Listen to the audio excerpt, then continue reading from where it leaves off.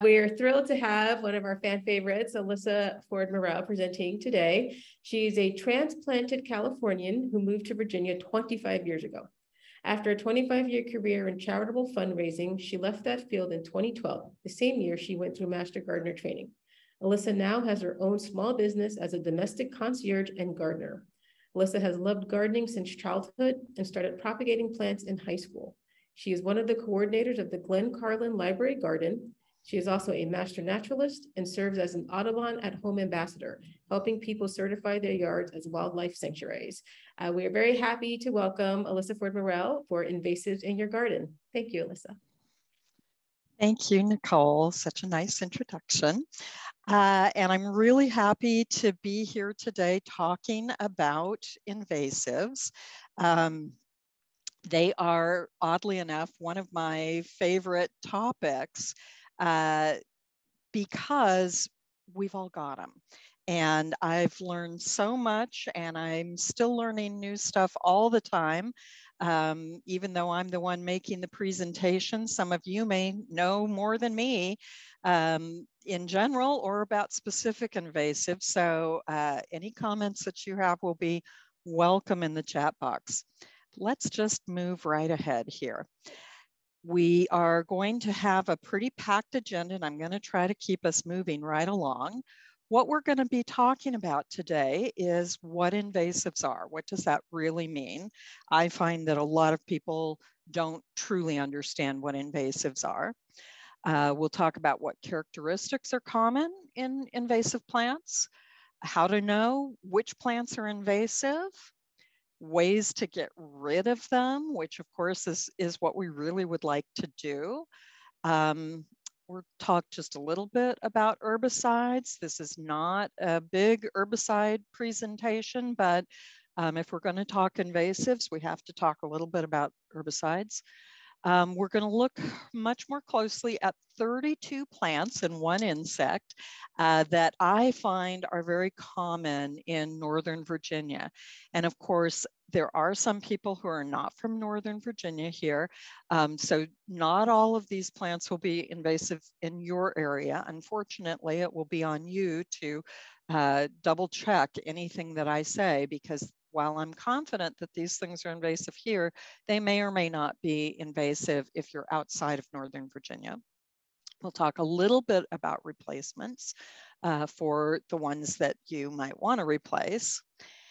And this is a really important thing that I want to say. This presentation is not about making anybody feel bad about what they've got in their yard.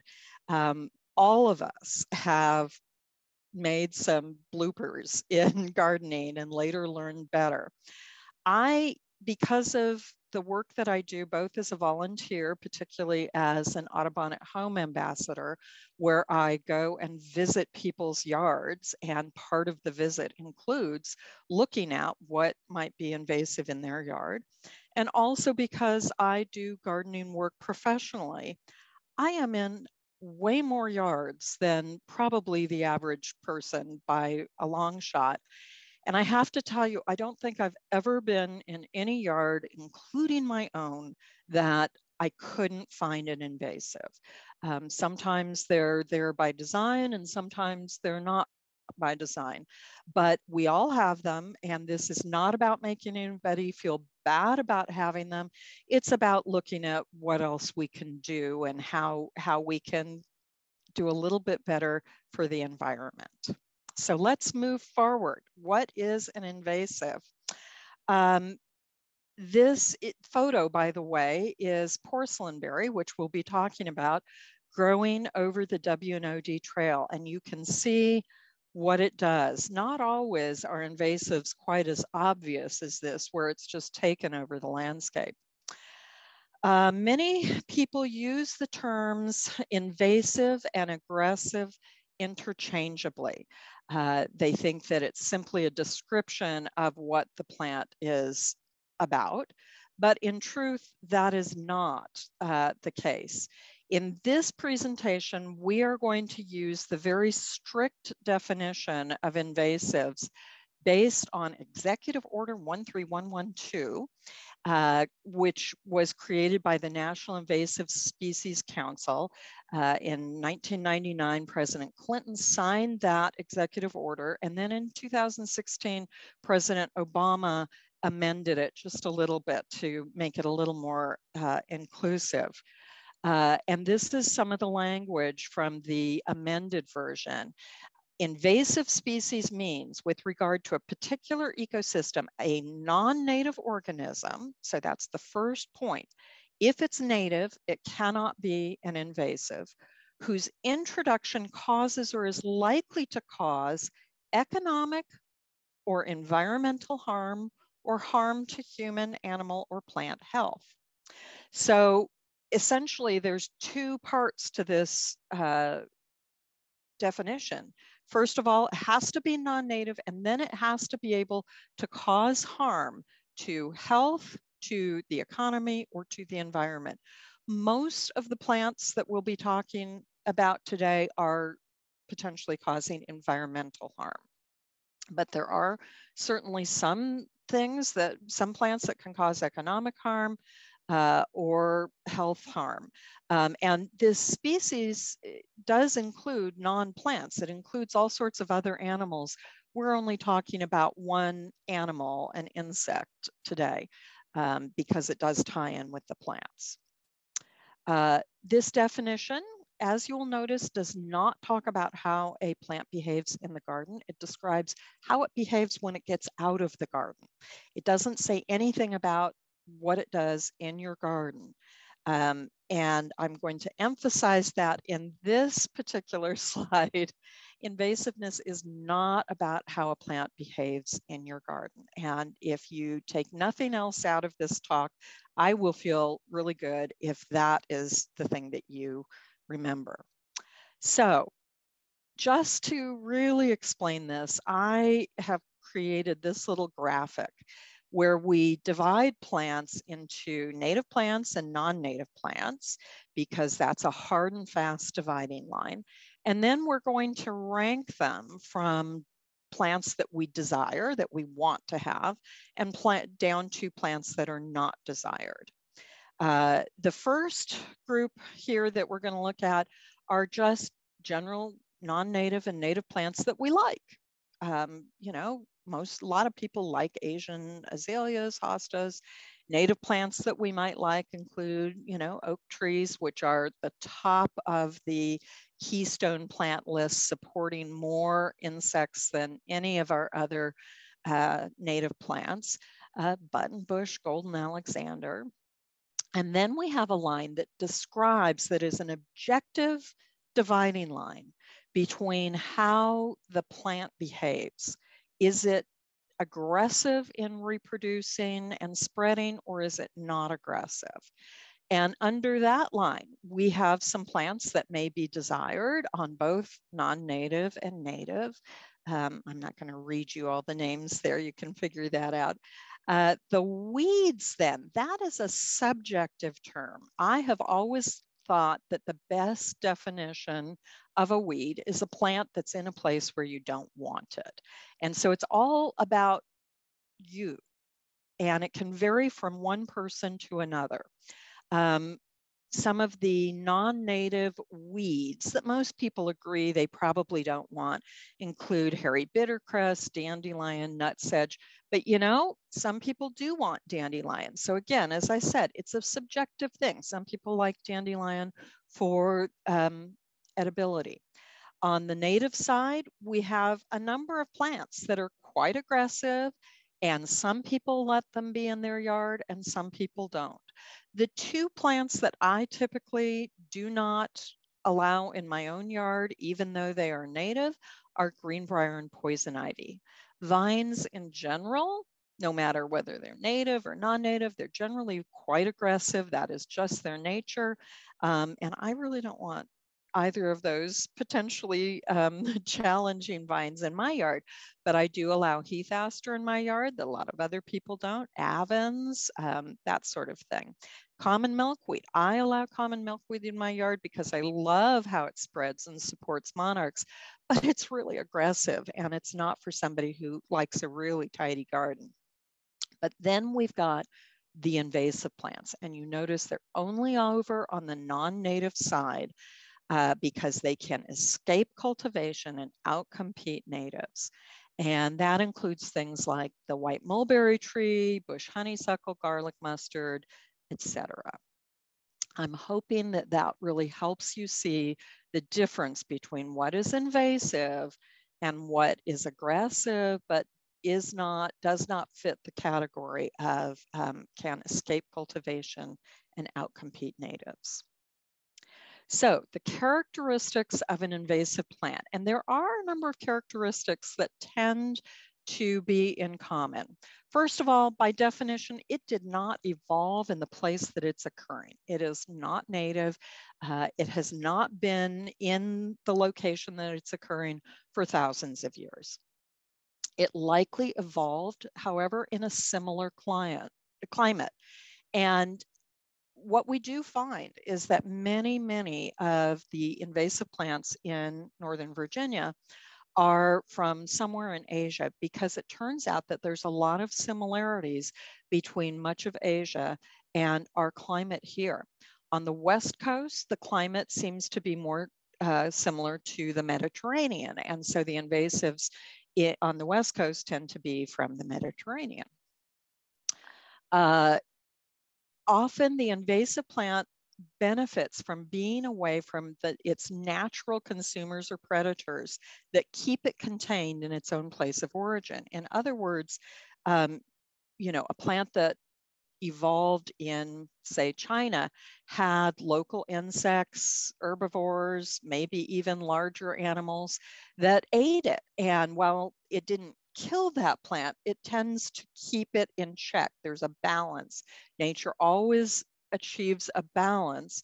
And the thing is, when we bring the plant from one place to another, we very rarely bring the whole host of other creatures that would dine on it. And instead, it comes here and establishes and has very few creatures that are going to keep it in check. It has an aggressive reproductive strategy, and there are a number of them that can work well for an invasive plant. Often you find that the invasives will leaf out earlier than local plants or stay green longer after others have succumbed to, you know, the first frost. The invasive plant often puts out a lot of seed, and it also often we find invasives spread aggressively by vining or by rhizomes or other means. Rhizomes are essentially, if you think of a cross between a branch and a root, it's a part of the root system that spreads out under the ground. And you're going to see a lot of these plants that we talk about have rhizomes. So if you just think about it being something like a branch under the ground, you've just about got it right there if you're not familiar with rhizomes.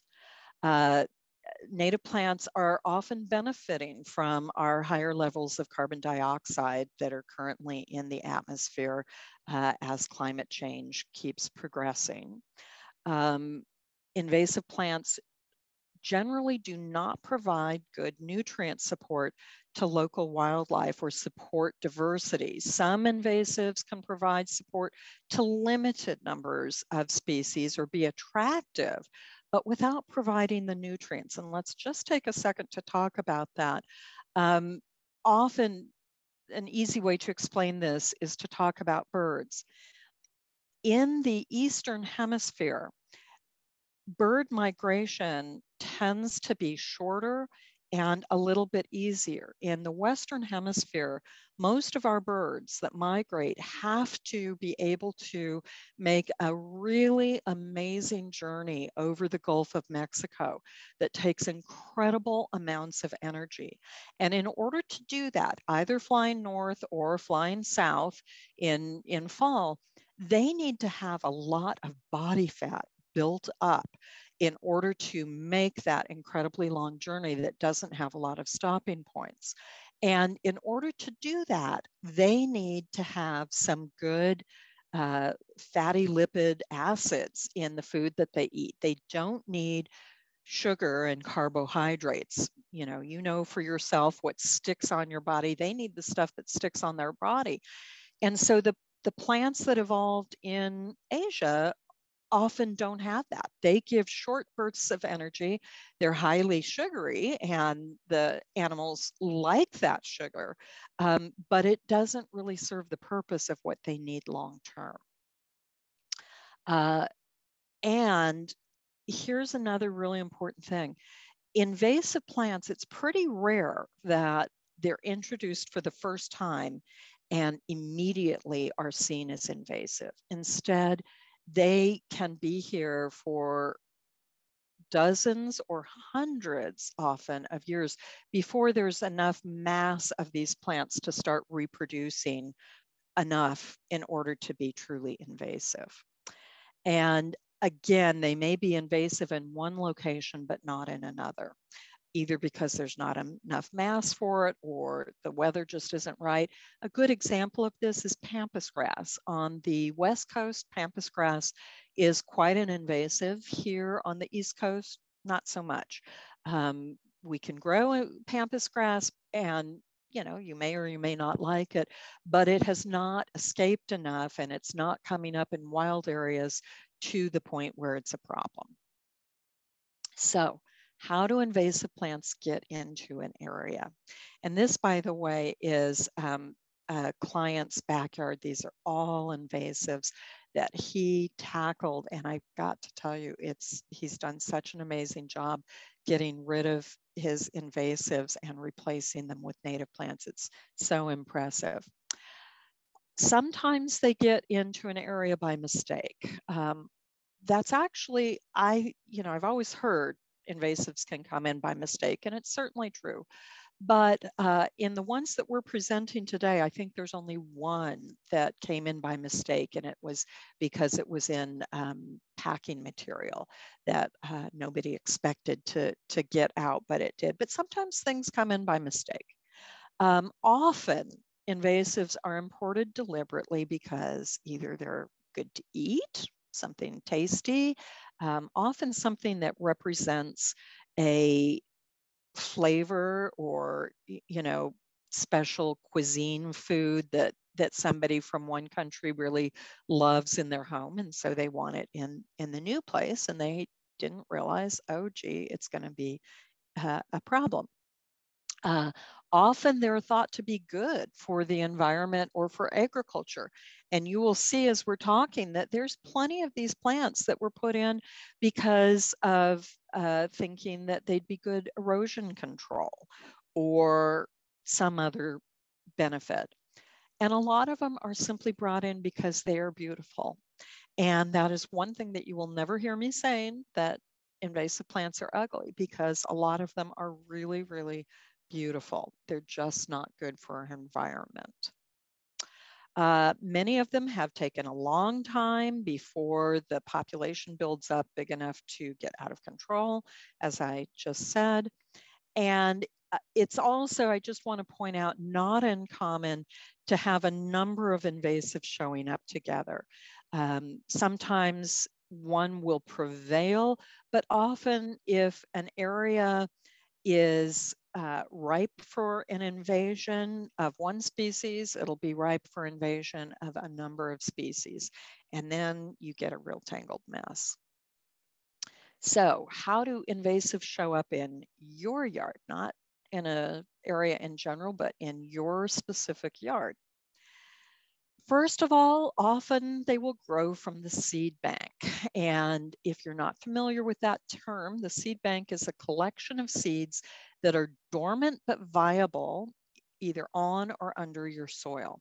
These are seeds that have accumulated over the years, but for whatever reason, they did not propagate, they didn't grow because something else was growing there, but they just settled in and decided to hang out and wait for their opportunity to grow. And often that is when the soil is disturbed or in some way uncovered, and then they start growing. This is why weeding can be such a frustrating thing, because often by pulling out some of the weeds, you are actually exposing the ground for other plants to come up, and it'll feel as if you've done no good at all. You've just created more invasives or more weeds. Seeds are often brought in by the wind. There's a lot of plants that propagate by sending their seeds out on the wind. Seeds can be brought in by birds or animals who eat them in one place and poop them out in your yard. Gee, thanks. So kind of you to do that. Seeds are often delivered via water, via streams or runoff. You will find often along our streams that there is quite a collection of invasive plants that move by water. I actually had a problem here. My next door neighbor had some plants planted that apparently the nursery where these plants were being propagated must have flooded at some point, and they had in them some lesser celandine seeds that only come up in the spring. And so suddenly this really nasty invasive that usually is only along the streams was right next door to me. And so I had to work with my neighbors to try to get rid of those. Invasives can grow over a property line from a neighbor's yard, the same way they can grow over a property line into the wild. And that's what you're seeing here in this picture. And I am going to editorialize for just a moment here. I took this picture just a couple of weeks ago when I was helping Arlington's invasives coordinator document some stuff. And this on the front side is actually a wild forest that belongs to Arlington County. And on the backside is private property.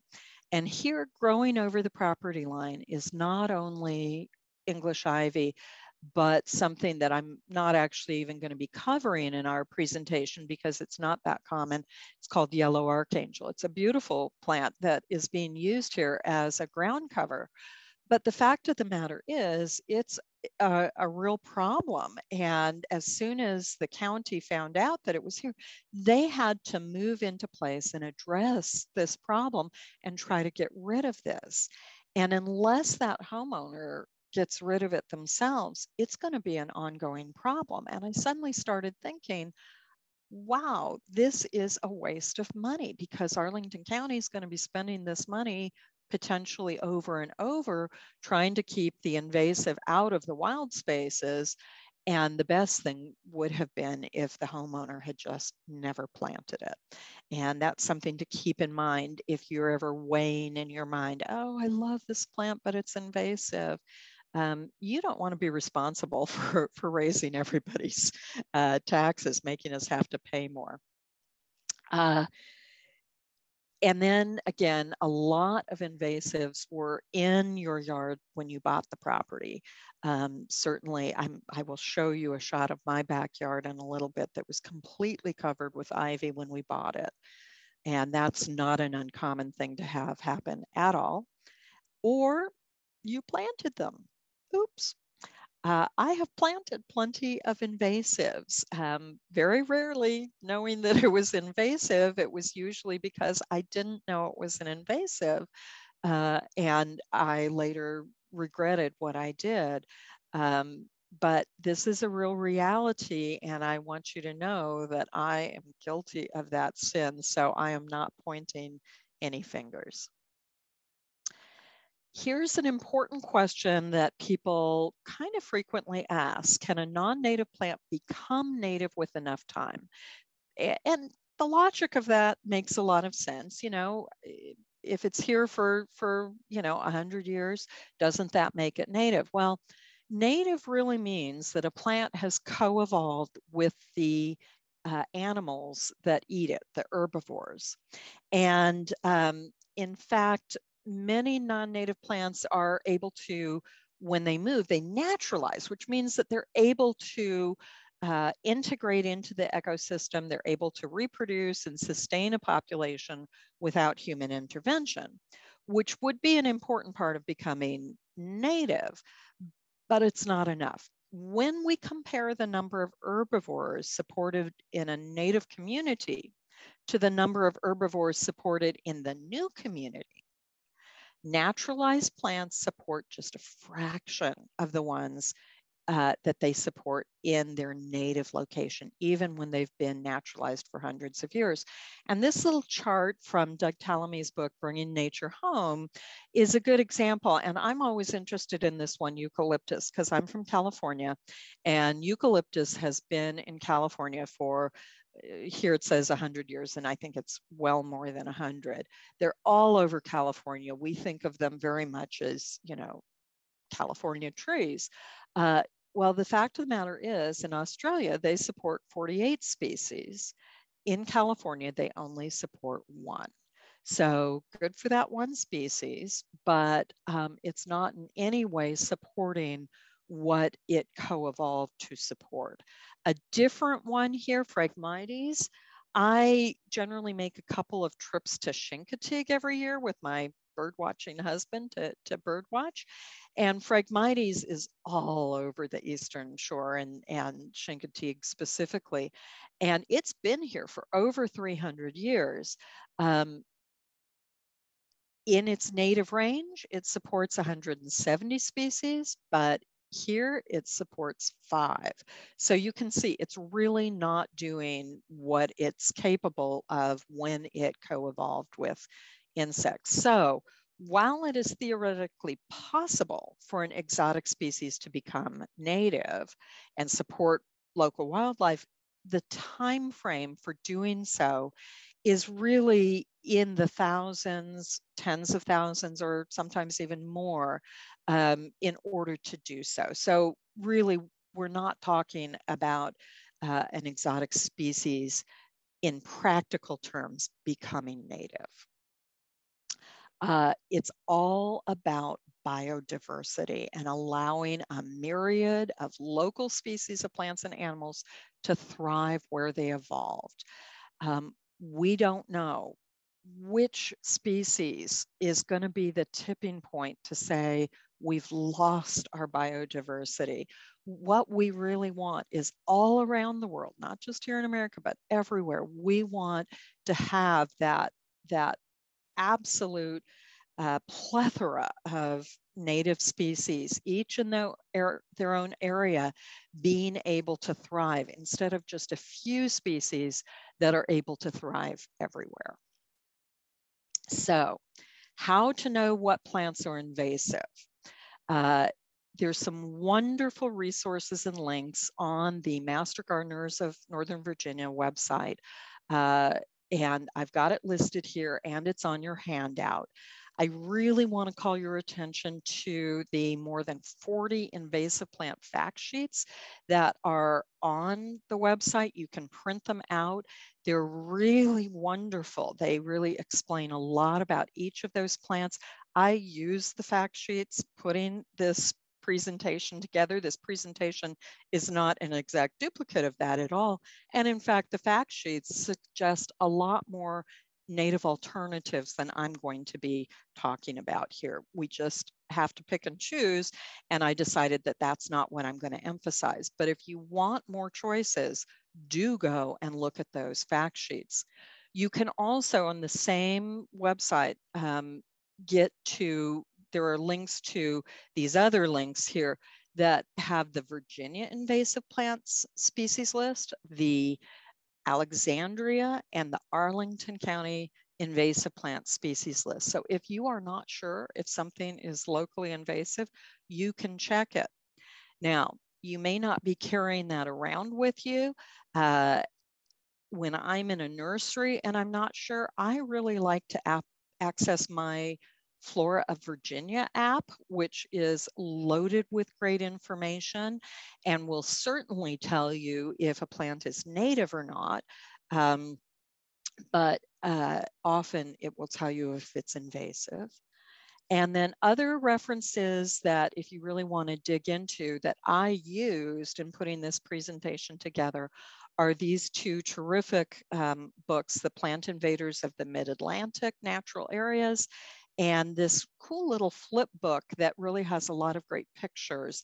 And I have taken that out into the field with me a number of times when I need to identify a plant, make sure that it is what I think it is instead of a look-alike, that sort of thing. And what's the best way to make sure you never plant an invasive plant? It's plant native plants. That is a guarantee that you're not going to have an invasive plant. How can you keep out or get rid of invasives in your yard? You can weed them out by hand. A lot of them, when they're very small, are just pull them out with your fingers. No problem there. In fact, a lot of the photos in this presentation I've pulled out exactly that way. Or maybe they're going to have a little bit more of a root and you need to use a tool. You can install barriers. Certainly, if a neighbor has something that wants to spread with rhizomes, you may want to put up along your fence line some sort of physical barrier, something that you dig down and bury in the earth. Even bamboo, there is a huge and thick plastic barrier you can do that with. You can smother plants, sometimes with landscape fabric. There are ways to solarize. You lay plastic sheets over a plant or an area for quite a long time until everything underneath is cooked and dead. You can do one of the favorite master gardener tricks where you lay down newspaper or cardboard and cover it with mulch. The advantage of that is that it will break down with time and the water can get through. But often if it's a plant that is susceptible to smothering, the newspaper or cardboard may well do the trick for you. Certainly once you've gotten some invasives out, you can outcompete them by having healthy and abundant desired plants, particularly ground covers.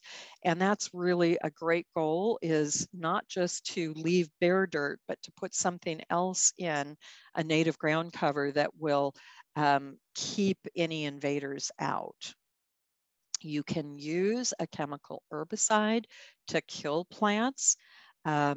And I use chemical herbicides like I use Tabasco. I use it rarely and carefully, but I do sometimes use herbicides when it's absolutely necessary.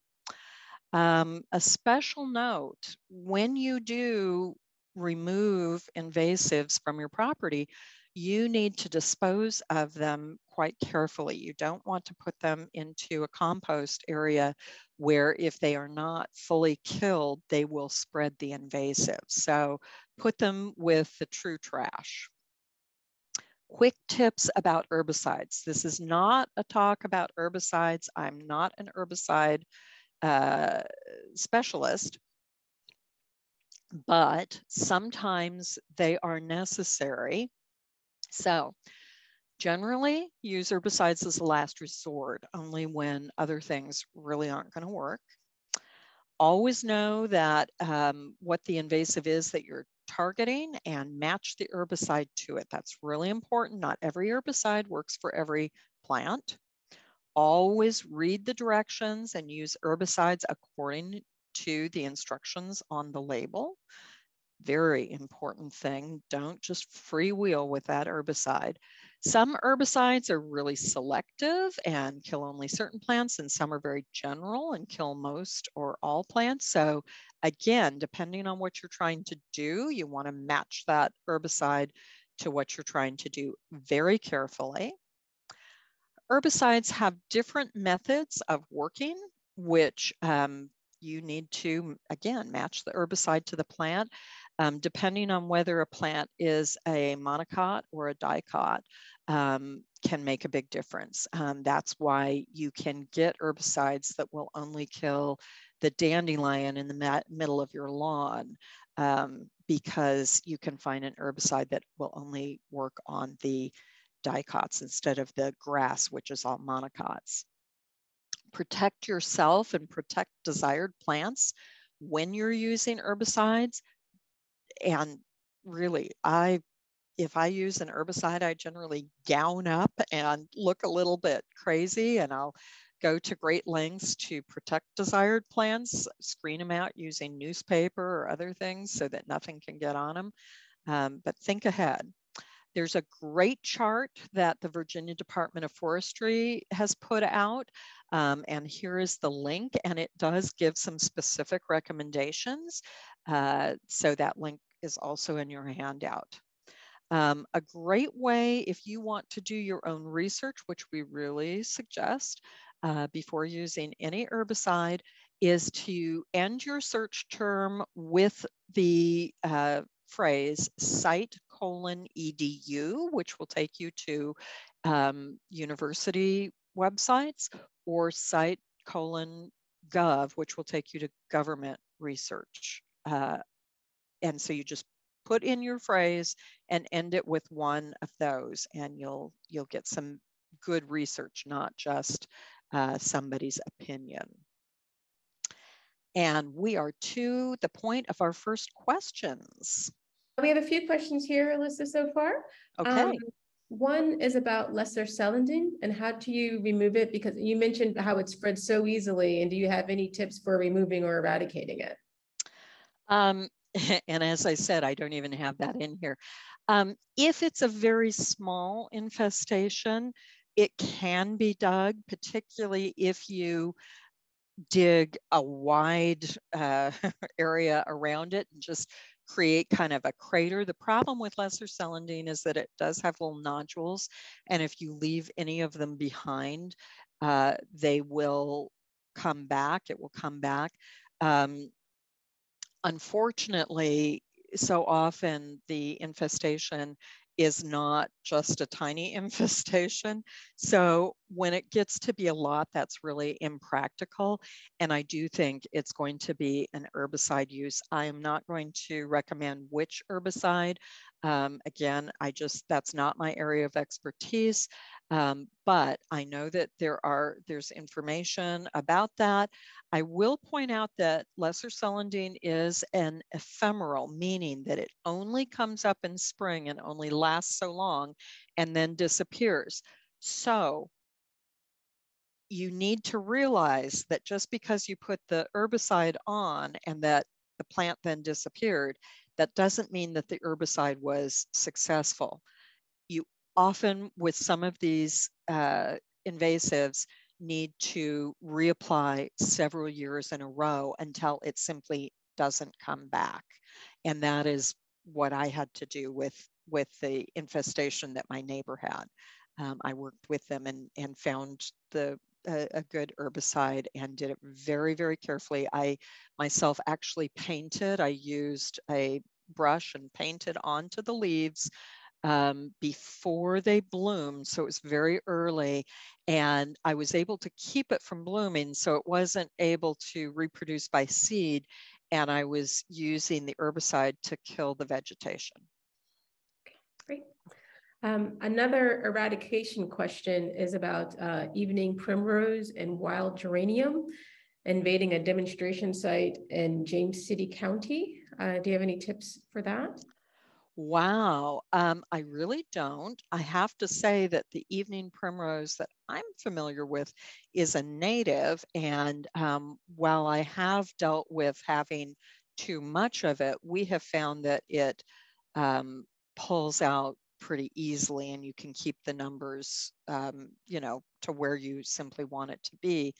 Again, the wild geranium, that I'm not sure if they mean the native geranium, which I'm actually trying to establish some native geranium in my own front yard, or one that's not native. Again, I think that pulling would probably work, but you've got to do it before it goes to seed. That's the key.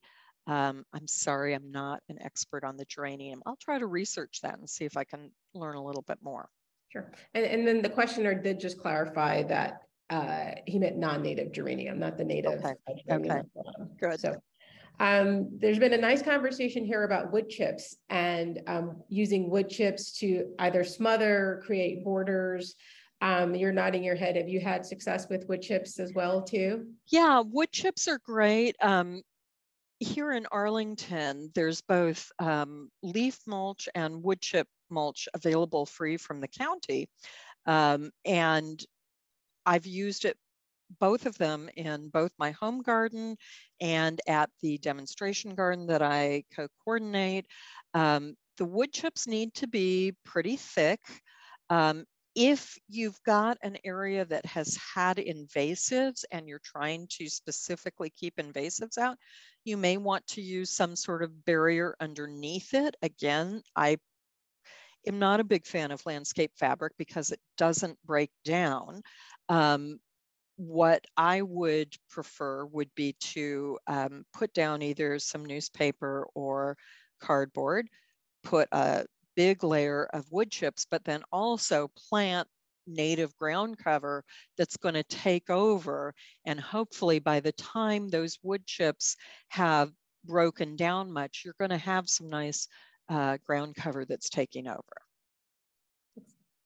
Another question that came up was around when you were talking about the naturalization of non-native plants. And I suppose during that discussion, you used the term here. And one of the questions that came up was whether when you said here, do you mean North America in general or here at like our specific region?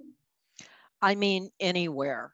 And I'm sorry, I don't remember exactly the sentence that I used, but in whatever location they are, if we're talking about naturalizing here or here in Northern Virginia or here in America, they're all going to behave the same. It's going to take a long time to co-evolve and start supporting the herbivores that are local to the area. Am I responding correctly to your question? I'm not sure that I understand fully.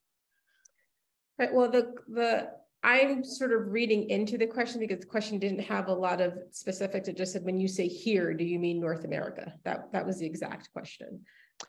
Yeah. Wherever you are. I mean, I think what I was saying is true in almost any location. It would be true if you're living in another continent. That's when you're there, that's here. Well, no, and then the questioner just wrote in and said, yes, that's what she meant, invasive to North America. So your response that it's going, as long as it's an invasive, it will have its invasive characteristics wherever it is within North America. Yeah. Like. Yeah. Okay. Cool. And then just one last question, and I'm not sure if you might have something like this coming up, but when you burst open and you mentioned your client's yard that you had rehabilitated with natives, and someone asked if you have any photos of that just to see sort of the before and after of the invasives and then the rehabbed yard with natives. I don't think I've got a before and after exactly. I do have some more shots from that yard, and I'm sorry, that is not a big thing that I have emphasized in this presentation, but it's a good idea. Now I wish I had. Okay, we can go on. Yeah. Okay, great.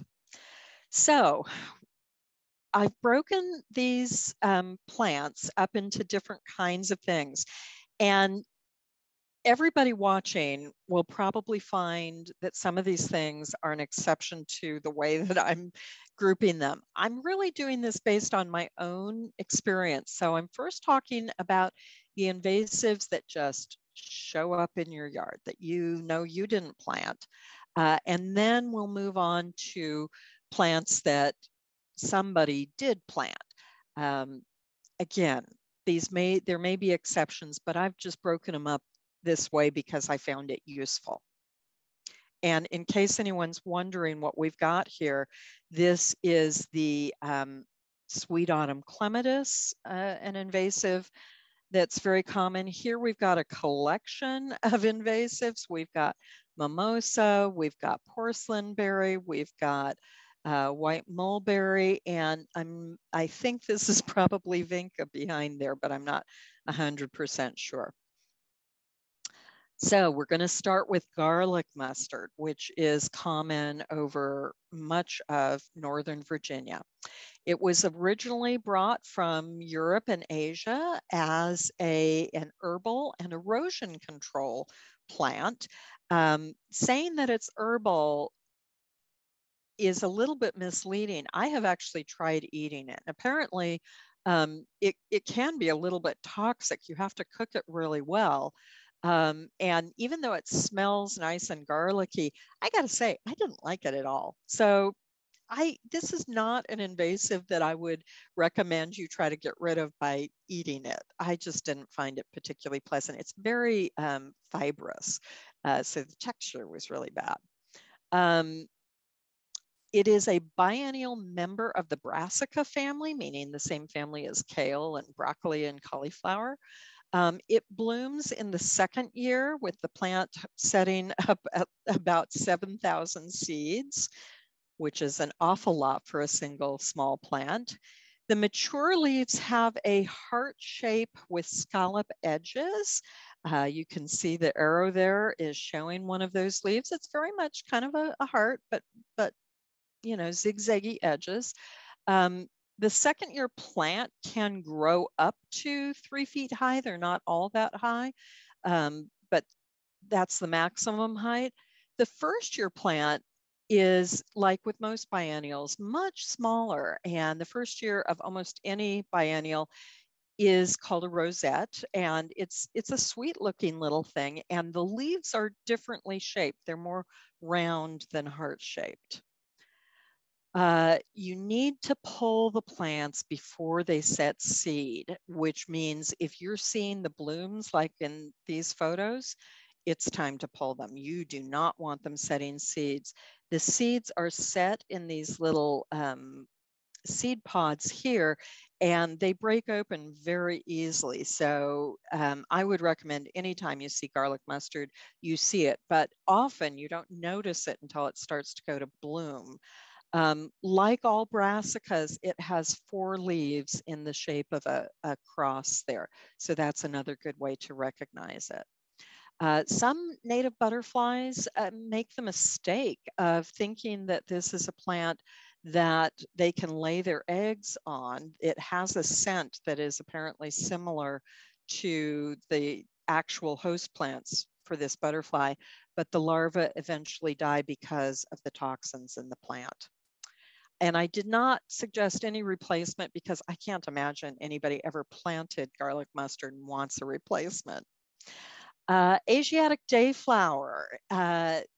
This may be or may not be one that you've seen a lot of. I am extraordinarily fond of blue flowers, and so I always notice this one anytime I see it. It is on both the Arlington and Virginia invasive species lists. It is identified by the 2 upper blue petals with 1 very tiny white petal in the bottom here. It is sometimes called a mouse flower because of the shape. You can see that kind of looks like Mickey Mouse ears. It's an annual and a monocot, and each flower blooms just for 1 day. That's why it's called the day flower. The stems are quite succulent, and they're divided by nodes that can reroot. So if you were to take a piece of this and drop it on the ground, it may root. It can be dug out, though you have to remove all the roots, and it can have quite a large fibrous root ball. So I would recommend that you do that on a day after a good rain, rather like today. We had good rain last night, and dig a ways out and assume that you'll need to fill in with some soil, that you're going to be removing some soil in order to get all those roots. Don't confuse it with the Virginia dayflower, which I don't really think is very common.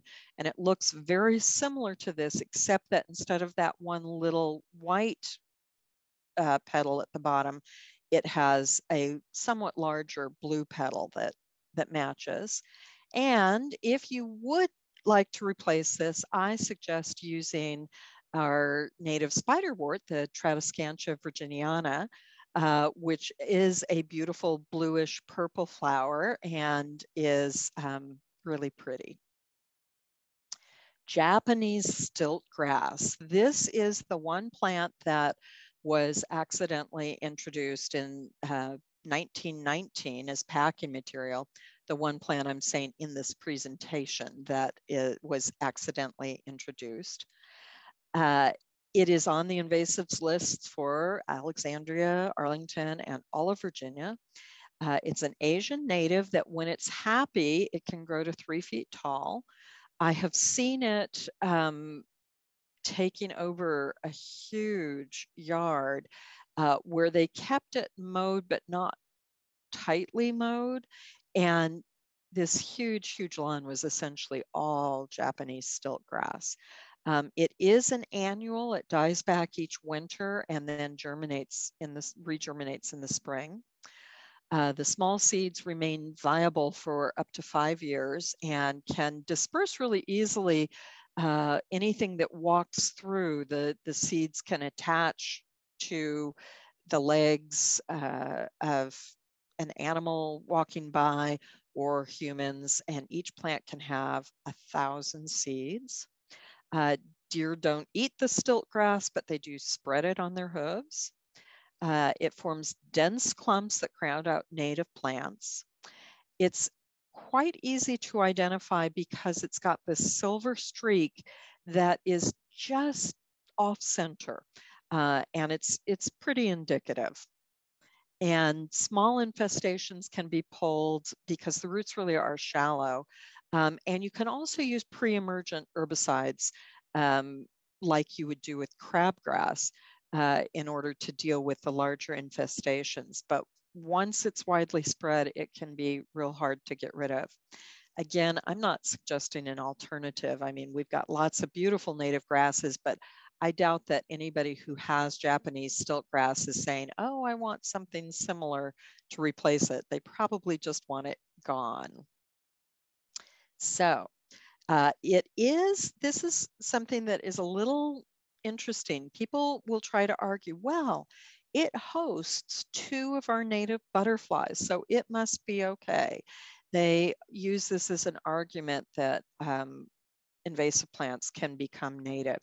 Well, the fact of the matter is those butterflies would probably prefer the actual native plants.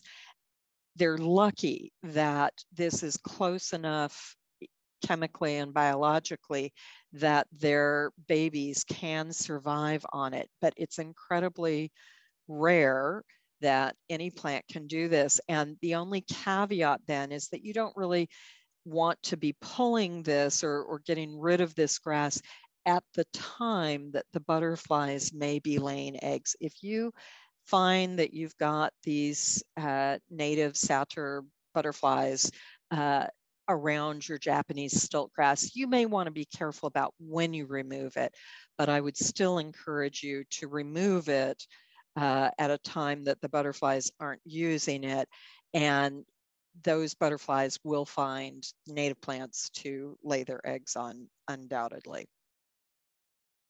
Star of Bethlehem. And I'm going to give a shout out to my friend Elaine Mills, who provided these photos to me. You'll see throughout the presentation how generous she has been in letting me use some of her wonderful pictures that she has. But what's so funny about this is that I have this Star of Bethlehem in my yard. It's a real problem for me. And I don't know why I didn't take pictures of it, except that I think every time I've had to deal with it, I've been so upset about it that I didn't even think to take the pictures. It's a real problem.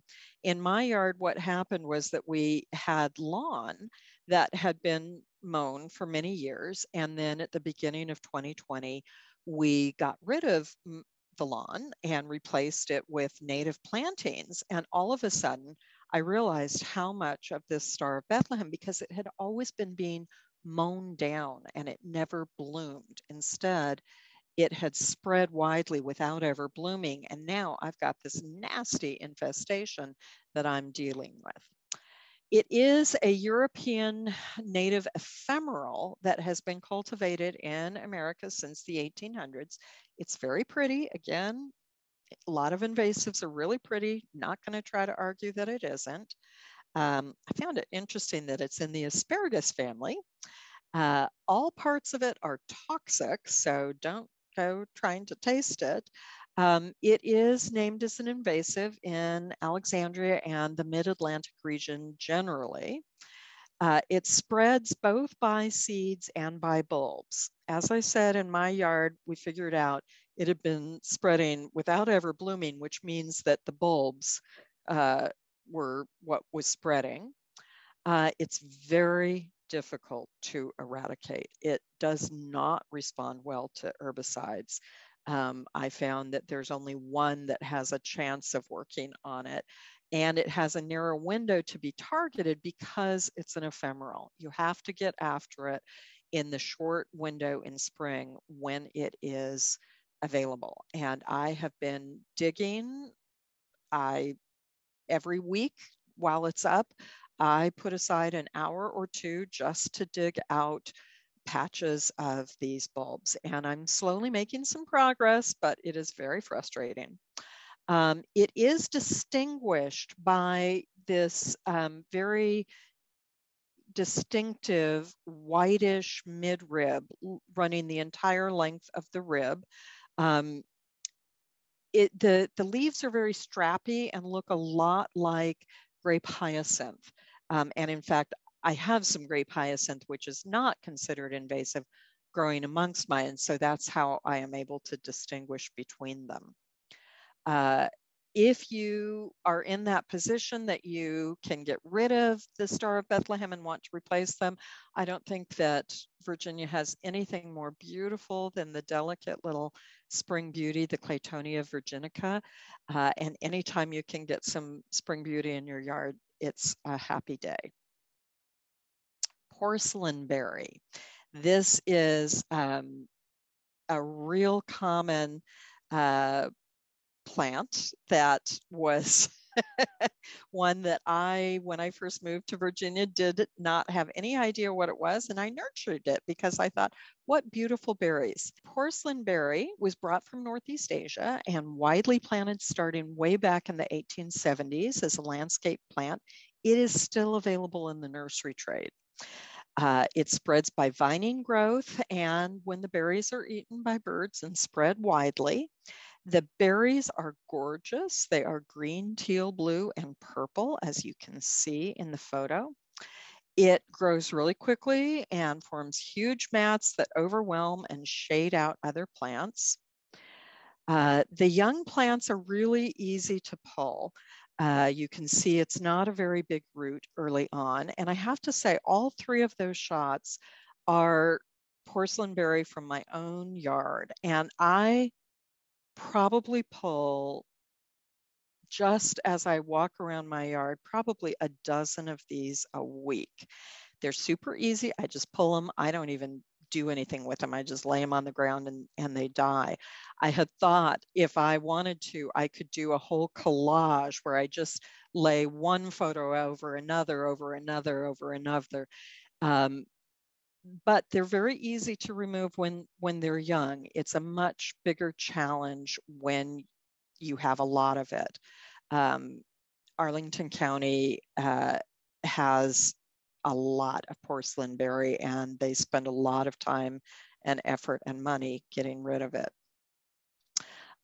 Tendrils grow opposite the leaves. The mature leaves develop toothed lobes. You can see that's a very different looking leaf than the baby ones.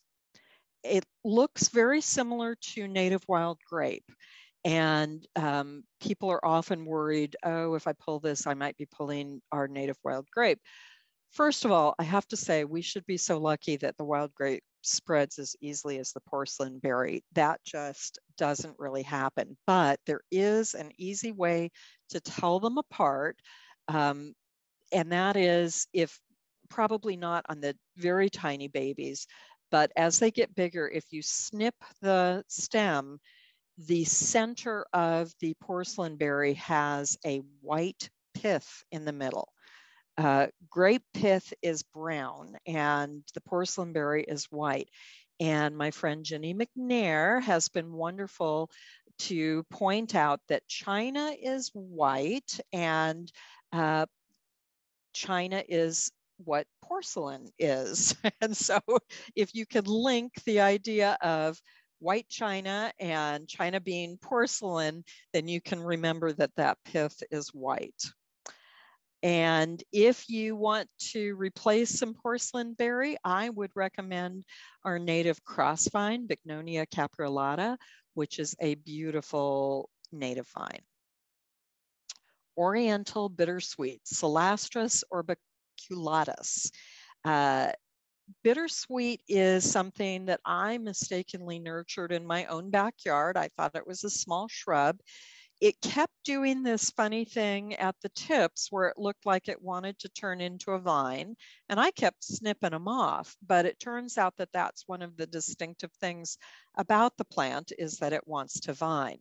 I finally figured out that it was an invasive and removed it.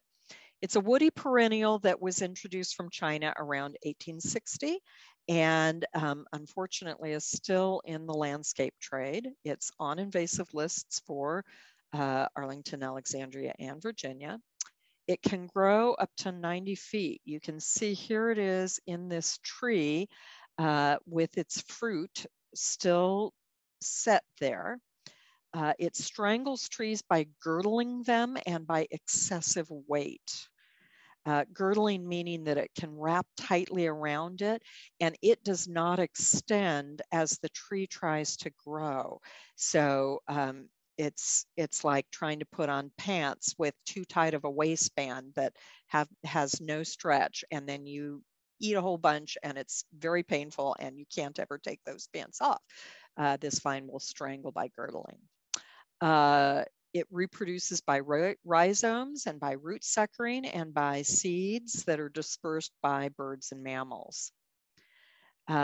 Nurseries often confuse the native and the non-native species. So I do advise that if you want to grow the American bittersweet, that you buy it from a reputable natives only vendor or a vendor that really knows what they're talking about.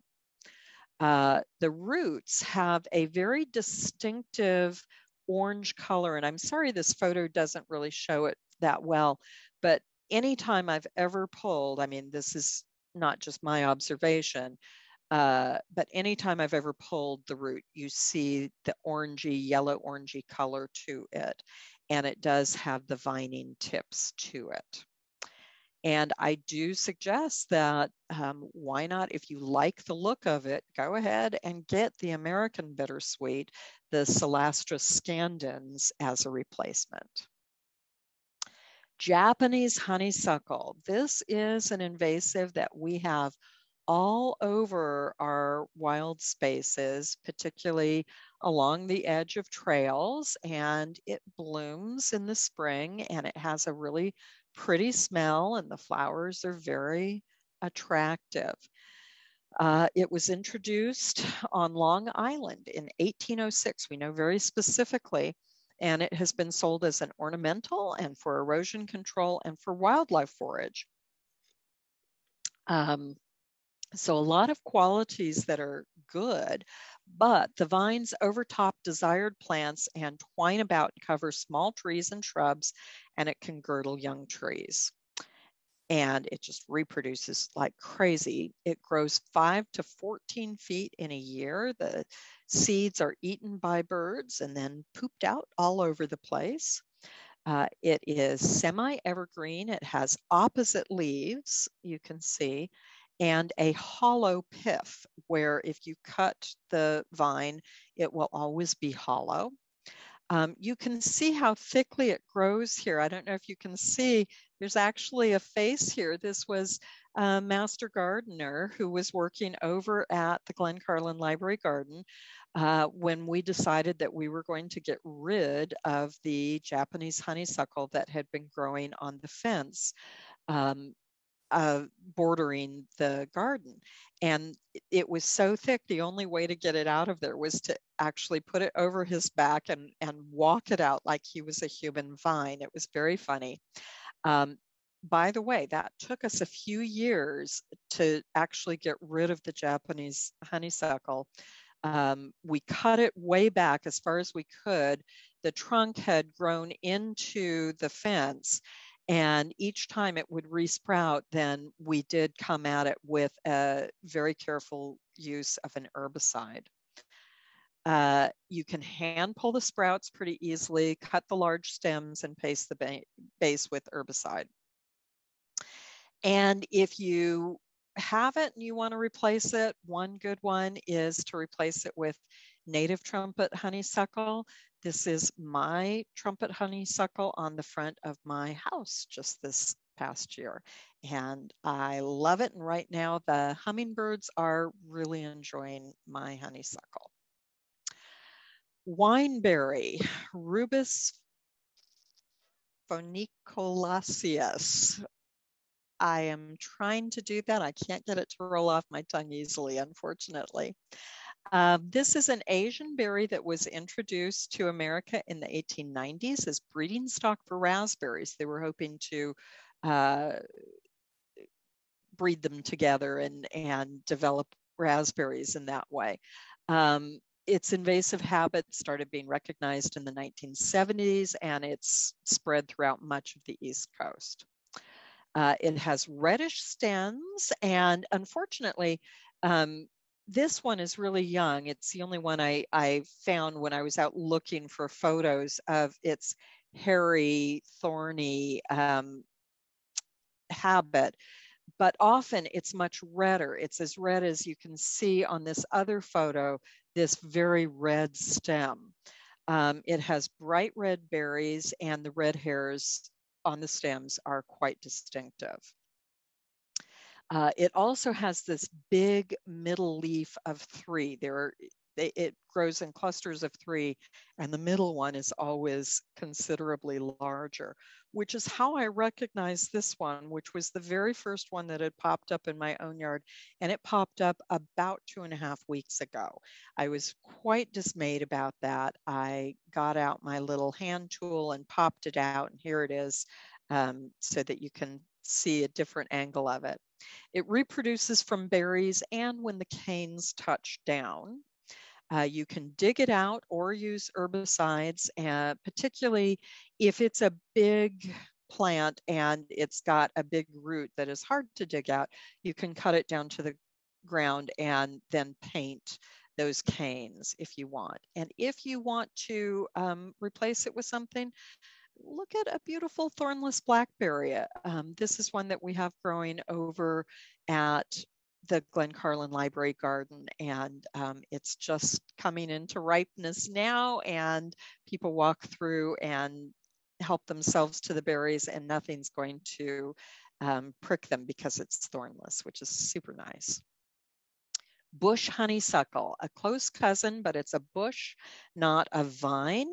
The bush honeysuckle is Lonicera mackii, and it was introduced as an ornamental in 1897. And in the 1960s, people were using it for soil stabilization. One of my Glen Carlin co-coordinators said that his brother worked for the Forest Service, and they were planting this all over the place back in the 60s. It's invasive throughout Northern Virginia. The seeds are dispersed by birds and small animals. The birds really like the berries, but again, does not have the high fat content that's needed for the long migration. When it's small, you can easily pull it out, but larger ones can get really big and need to be dug out or cut and poisoned.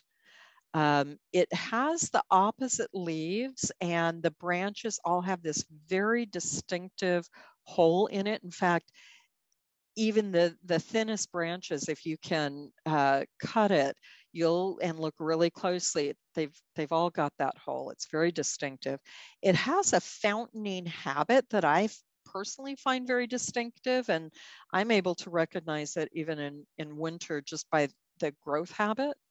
The bush terminology can be deceptive. This is me a few years ago. I was doing an invasive poll, and I had just explained to someone how to recognize bush honeysuckle, and he pointed across the ways. He said, "Oh, is that one over there?" And I said, I kind of squinted because I didn't have my glasses on. I said, "Oh no, I think that's just way too big." But I walked over and took a look, and then I came back to him and apologized. I said, "No, that's totally a bush honeysuckle. It's just not a bush. It's more of a tree." And I have since seen ones that are even bigger than this. If you have them and you want to replace them, I think that there's nothing prettier than the Calycanthus floridus. The cultivar Athena has this really cool colored bloom. The straight species also has a beautiful bloom that is a deep kind of purple brown. It's really, really lovely. Tree of Heaven, Ailanthus altissima. And a lot of people who start dealing with Tree of Heaven say that's a very bad name. It's the Tree of Hell. It was brought from China in the late 1700s as a shade tree, which it certainly does provide shade. It forms thickets because the roots spread and send up sprouts.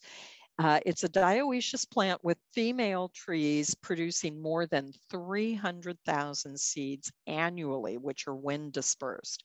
I used to have so many babies coming up in my yard. This one, which was just a few weeks ago in my front yard, is now a little bit more rare because my neighbor who had an Ailanthus one street over cut it down. It got rid of it appropriately a couple years ago, but there's still seeds around.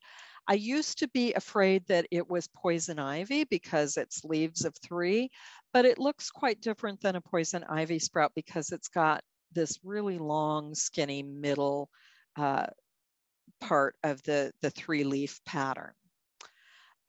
It's allelopathic, which means that it produces a chemical that can keep other plants from growing. Seeds prolifically and grows vigorously 10 to 14 feet in the first year. It is difficult to get rid of the mature tree without chemicals because if you were to do what works with so many trees where you cut all the way around the tree so that it's unable to transport the fluids or the energy up and down the tree, it will react by sending up a lot of new shoots from the roots. So instead, a lot of people use that, what is known as the cut and squirt method, where they'll cut into the trunk and put the herbicide into the cut, the systemic herbicide, which will be sucked down into the roots and go into all the parts of the plant to kill the tree before they actually try to cut it down. Compounds in the leaves are really helpful. This tree can be hard for the amateur to tell apart, the amateur and me.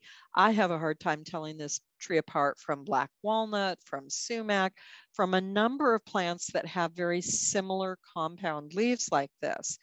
But it's got this one factor that if you pick one of these leaves and just break it and crush it a little bit in front of your nose, it has a very distinctive scent that is kind of like peanut butter, but not peanut butter you would want to eat. It smells distinctly rancid or bad, and that's very distinctive. If you are going to get rid of an Ailanthus, consider the liquid amber, the wonderful sweet gum tree that is so beautiful every fall. Now, here is our one non-plant invasive that we have to mention when we're talking about the Ailanthus. This is a new insect that has just started making a foothold in Virginia, and we've started getting reports of it in Arlington. It's not widespread, but we want to know every spotted lanternfly that comes into Arlington. It's really distinctive looking. This photo on the left is one that I took just last month when my husband and I made a visit to Philadelphia. We were in a garden and I looked down and I was horrified to realize, oh my gosh, there's the insect that I've only heard about. That's a young stage of its development. It goes through this black with white spots, and then it becomes red and black with white spots, and then it grows its wings. And it's a really pretty insect, but that is really, really horrible for agriculture and landscape plants. Its favorite host tree is the ailanthus, although it likes plenty of other trees also. There's a whole web page that the Master Gardeners of Northern Virginia has put up about it, which includes a reporting form and an entire presentation about the spotted lanternfly. This is the link. It's in your handout. We urge you to familiarize yourself with what this insect looks like and report it if and when you see it. Don't just squish it and then say, oh yeah, I saw it. In these early days, it really helps to have a photo taken of it. So that's the spotted lanternfly. On to white mulberry, the Morus alba. This is a native of China that was brought over in the 1600s. This is one of the most interesting things I learned in putting this presentation together is that in 1624, the Virginia legislature required that every male resident needed to plant at least four white mulberry trees in order to promote a North American silk industry. Now, I don't think it really got going, but there you have it. This was a plant very deliberately brought into America. It is very much on the invasives lists. It is unfortunately outcompeting our native red mulberry because it hybridizes and it spreads a harmful root disease to the red mulberries.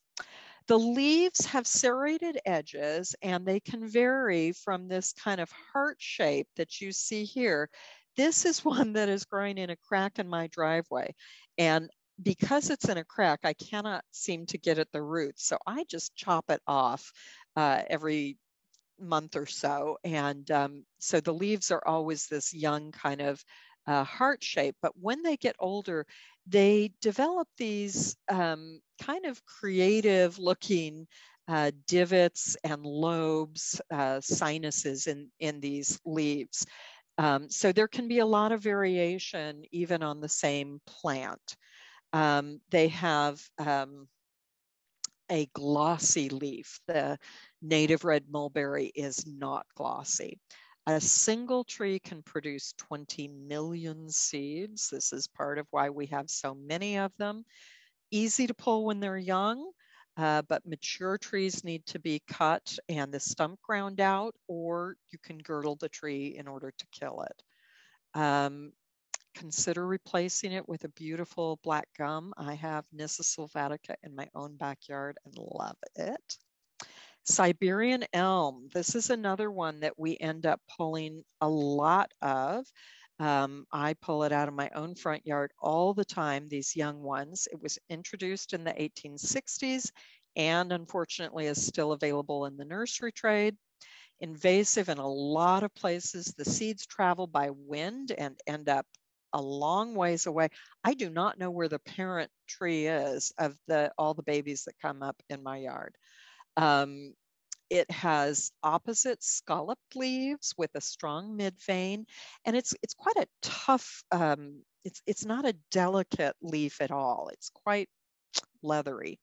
You can pull it pretty easily when it's small. If you want to replace it, look at the beautiful red maple, the Acer rubrum. Much better plant. And we are at our second spot for questions. Okay, so we have a few that have come up in this second round.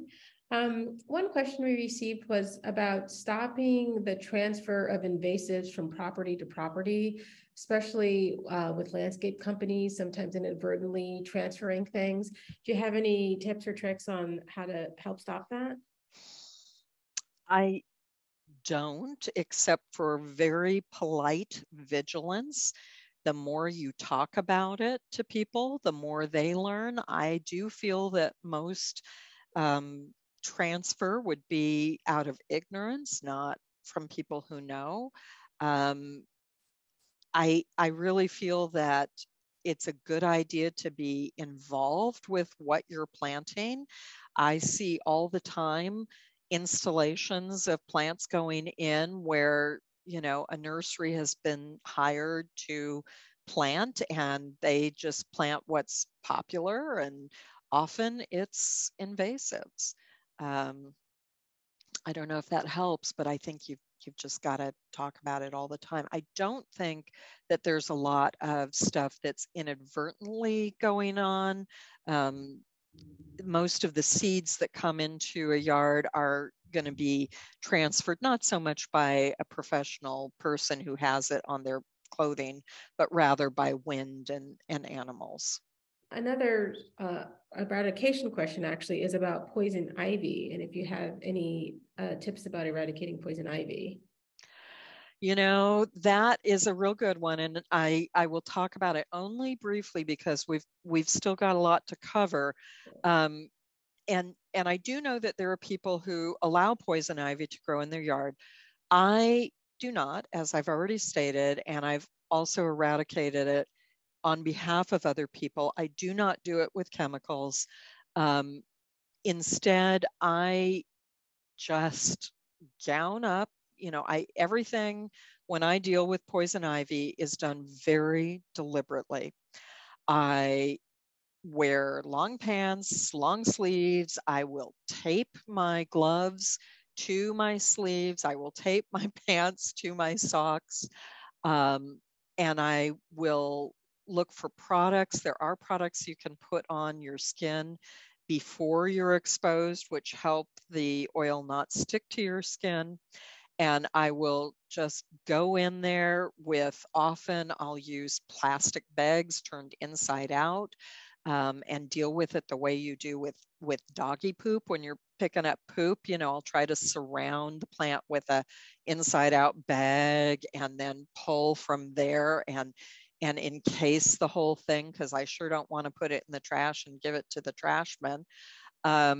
And then I always make sure that I go inside and shower really well afterwards. It really depends on how much you've got. I have dealt with poison ivy growing up a tree, which I went ahead and did the same way. And we'll be talking about this with ivy, where you cut it down at a much lower level.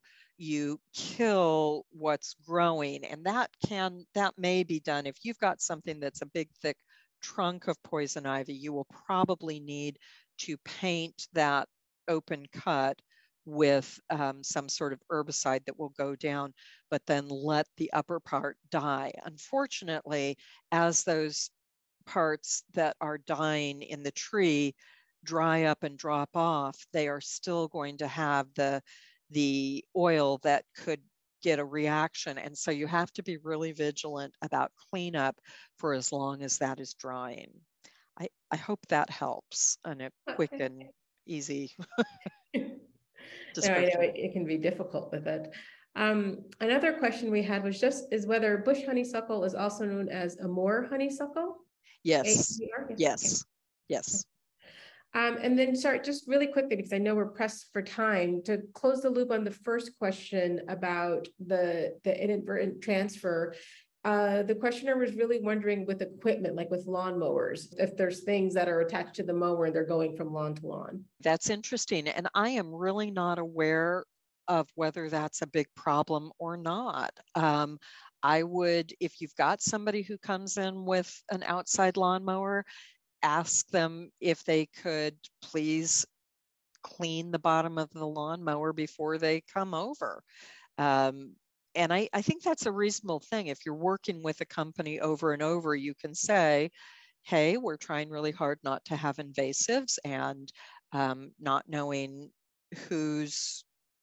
who you've just worked with and what they've got in their yard, could you please make sure that before you leave their yard and come to mine, that you make sure that there's nothing crusted up in that lawnmower or on its tires. Fair point. Okay, thank you. Okay, we'll keep going. And by the way, both of these shots are of wisteria growing up into large trees.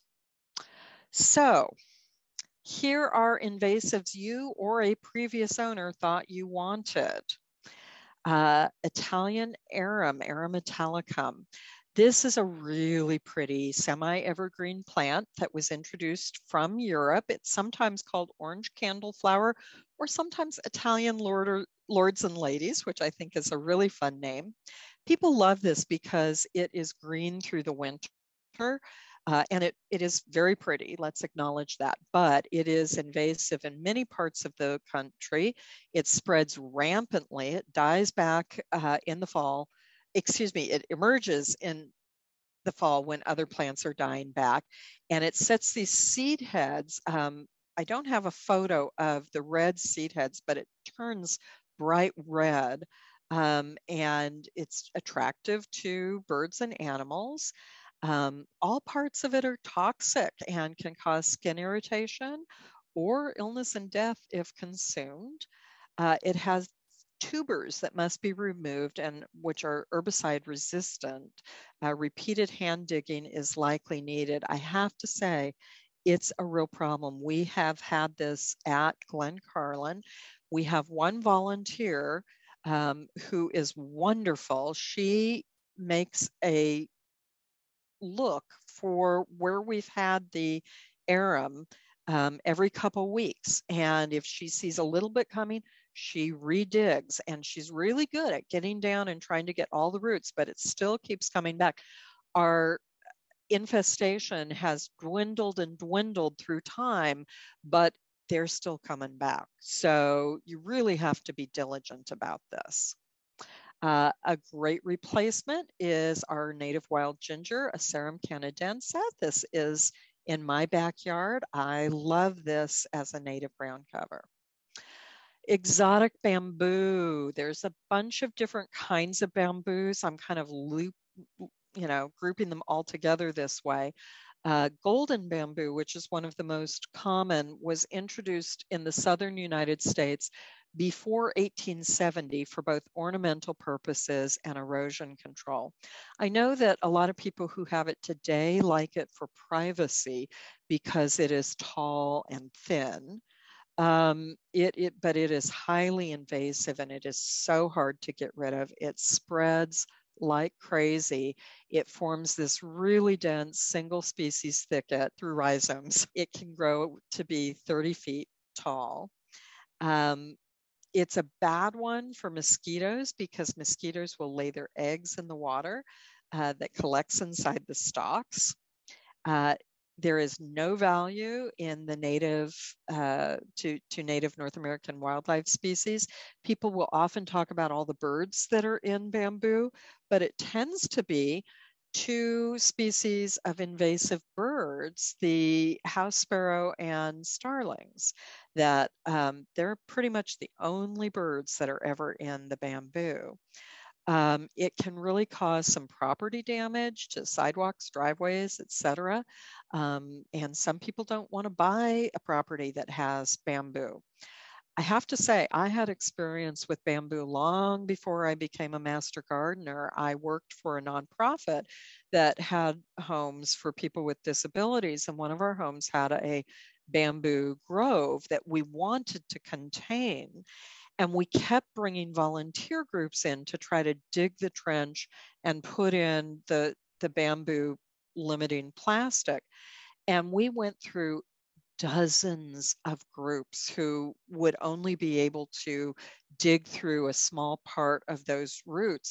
Finally, this law firm that came in and they heard the story after they'd spent a day doing it and hadn't been able to dig through those roots said, "We are going to get this done for you." And they paid to rent equipment to come in and limit that bamboo growth. it is a real pain to deal with. You can kill it if you paint it and then cut it and paint it with an herbicide, but you may have to redo that a few times.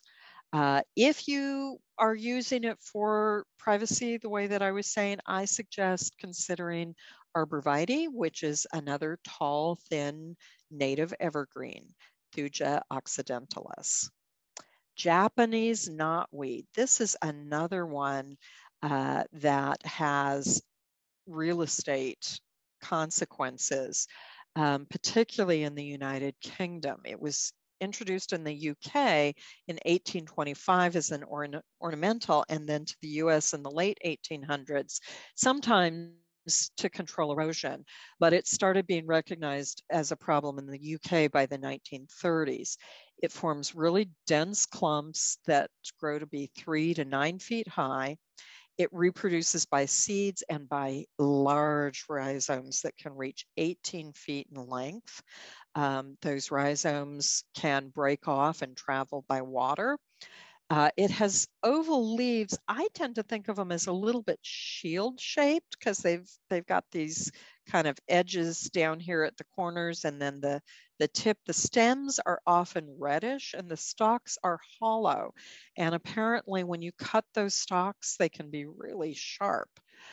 Small infestations can be dug, but the larger ones usually require some sort of chemical control. It can really damage hardscape. They estimate that in the UK, any property with Japanese knotweed will drop in value by about 15%.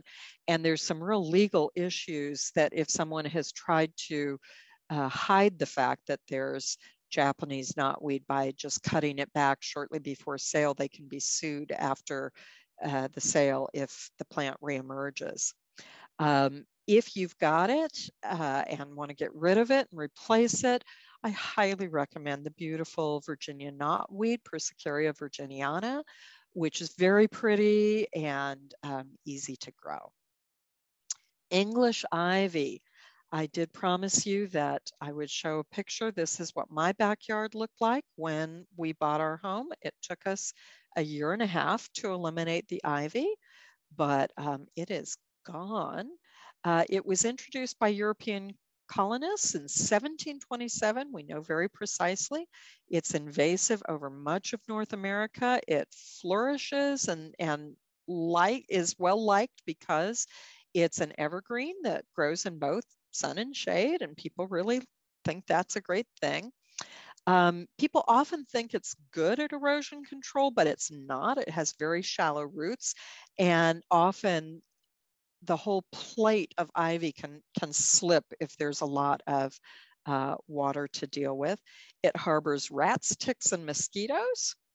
It has a pathogen that can be toxic to native trees. It climbs trees, cutting off light and adding weight. It only reaches sexual maturity when it goes up high. This happens to be a patch that for some reason reached sexual maturity where I could photograph it. You can see that the leaves change shape, and there's the fruit that gets eaten by birds. On trees, you can cut the stem at the base and again higher up, creating a several foot window. You let the vines above die and pull out the roots below. There's some really good information on the Arlington Regional Master Naturalist website. I've got the link here. After hand removal, only about 20% will return the next year if you don't use herbicides. That's how I did it. I hand pulled it all, and 20% in a second year actually turns out to be pretty easy to remove, and then 20% of 20% is just about nothing. So I'm only now worrying about incoming seedlings. It can be controlled if you love ivy and want the look. You can put some in a pot if you keep it clipped so that it doesn't wander off anywhere and it never sets berries, and you can enjoy it in your pot. But if you'd like to replace it, you can consider golden ragwort, Pacara aria. This is beside my driveway. And the Pakara aria can take sun or shade, and it's semi-evergreen. And you get the bonus that once a year in the spring, you get these beautiful yellow flowers. Chameleon plant. This is a real nasty one to control. It is used in Far Eastern cuisines. Apparently, a lot of Asian dishes use this. And it's also very pretty. These photos don't show that some plants actually have quite a bit of red on them. So it's very pretty. And it's actually not on our invasive list yet, but the Arlington Invasives plant coordinator, when I spoke with her, she said, do cover Hutania cordata, because this would be a nightmare if it got into our wild spaces. And I have dealt with 4 different clients who have dealt with this, and they will concur it is a nightmare. It also has some people have a allergic reaction to it. Has a very distinctive and strong scent. I feel like it's a cross between fishiness and cilantro, if that makes any sense. It can grow to be 1.5 feet high. It likes moist habitats, so it probably won't grow where it's super dry, but it spreads both by seed and brittle rhizomes, and it's those rhizomes that are a real problem. And I got a picture here of some that I dug out, and you can see that they break off super easily, and any part that is left in the ground will resprout. That is why only small patches can really be dug out. I have done that successfully. I got the ground quite wet and very carefully lifted out large parts and sifted through everything and redid it about 4 times. But we did conquer that small patch, but a larger patch, you really are going to need an herbicide. If you do get rid of some and want to replace it, I'm recommending foam flower, Tiarella cordifolia, which is a really beautiful native plant. Chinese silvergrass, Miscanthus sinensis, is an Asian native that was introduced for ornamental purposes in the late 1800s, and it's a very pretty grass, and it's pretty even in the winter. But it's been deemed invasive throughout much of the mid-Atlantic. It also is a fire risk, which is not something to sneeze at. It outcompetes and crowds out native vegetation. It is wind dispersed. The seed will go everywhere. It also spreads as clumps, so it gets fatter and fatter by rhizomes. There are cultivars bred to be infertile, but we're finding that they can revert. If we learned anything from Jurassic Park, we know that things that should be infertile don't always stay infertile. Can be removed by digging, although if you do that, you need to be aware that it's probably built up a big seed bank, and so you'll need to, after the fact, pull the sprouts out, or it can be removed and new growth treated with herbicide if you cut it way back. And to replace it, consider our beautiful native switchgrass, Panicum virgatum. This is a shot over at the Glencarlin Library Garden. Sweet autumn clematis, Clematis terniflora, is a beautiful white flower that can spread everywhere. Introduced from Asia in the late 1800s. It's still available in the nursery trade. I've seen it in catalogs, but it's highly invasive. You can see here's an example of how the leaves persist after native vegetation has been killed by the cold. It's not that it will make it through the winter, but it gives it a competitive edge. It can climb to 20 feet and sprawls over wide areas. You can see here how it just spreads out. It has huge numbers of wind dispersed seeds. You can pull the seedlings. Mature plants can be dug, but large infestations may need herbicides. To replace, do think about the Virgin's Bower. This is on the front of my house, and I just love how many pollinators the Virgin's Bower attracts. It's really pretty. and really popular with the pollinators. Periwinkle, Vinca minor. This is something that we've got all over the place. It was introduced as a ground cover way back in the 1700s lists. It's evergreen and has a very sweet blue-purple flower that is easy to grow, but the leaves and seeds are toxic to wildlife and it has no nutritional value. It's an aggressive spreader that can cover large areas of woodland. You can see this is a woodland infestation here. Again, it's not about how it behaves in your yard. It's about how it behaves when it gets out of your yard. The rhizomes can extend to over 6 feet. Digging can work for small patches. You can mow it down quite a bit and then put on a systemic herbicide. This is over at Glencarlin. We have tried to dig this vinca out. I've personally dug out vinca at Glencarlin and it comes back. We have to keep working on that one. You can use it if you really love it.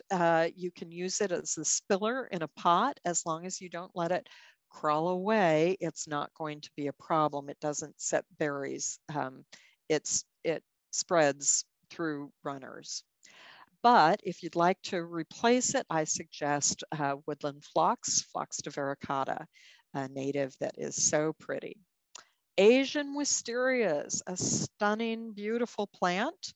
My own parents grew this, and when they finally realized that it was eating their back patio and wanted to get rid of it, they were dealing with it for years afterwards. It was introduced from the 2 different kinds back in the 1800s, but it's invasive throughout much of the mid-Atlantic and southeast. It has these compound leaves. The vines twist around trunks and will kill the trunk that they're growing up. And often, in fact, it grows in the shade, but it likes the sun. And so it kills the trees that it's growing up, which will then fall down, creating more sun. And it seems to work out as a strategy for the wisteria. You'll probably need to use herbicides because it really aggressively resprouts. I have been in a backyard that was completely covered with wisteria. We actually had to duck to come in under the wisteria, and that really probably needed a professional, invasive remover company. But you can cut it and treat the lower portion with systemic herbicide. You can see they grow huge and woody. This is a 10, 11-inch piece of trunk. We do have a wonderful native American wisteria that is just as pretty. The flowers are a little bit smaller, but it looks very similar and it's a great replacement.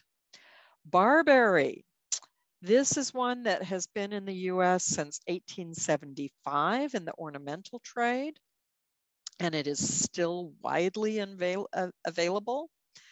It's on the invasive list throughout the Northeast. It produces berries that are not nutritious for the wildlife, but are eaten and dispersed widely. Interestingly, this one, when it builds up leaf litter, it can cause a pH change to the soil. There was quite a big study done in Connecticut that found that barberry serves as kind of a vector because it provides habitat for white-footed mice and ticks. The ticks not only are abundant in the barberry in the wild, but they are also active for more hours of the day when they're living around barberry. It can be dug out or treated with a systemic herbicide.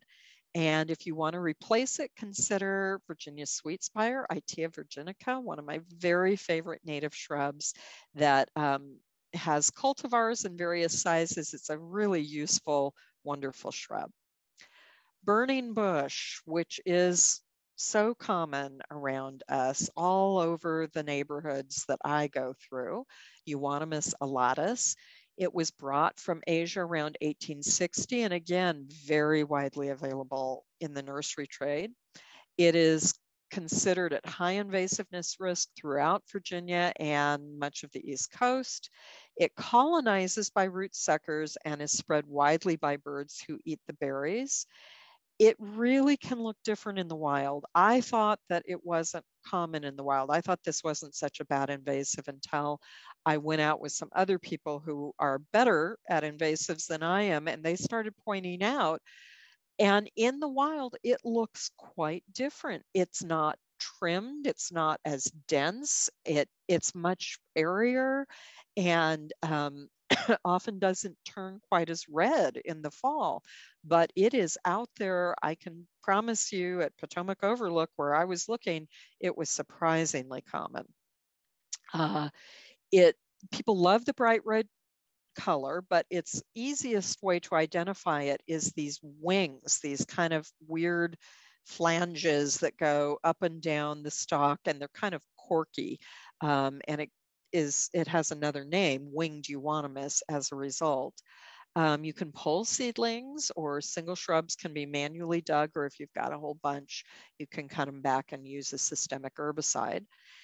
And you can consider as a replacement red chokeberry, Aronia arbutifolia, which is a beautiful native shrub. Privets. There are several different kinds of privets. First introduced in 1852. None of the privets that are around here are native.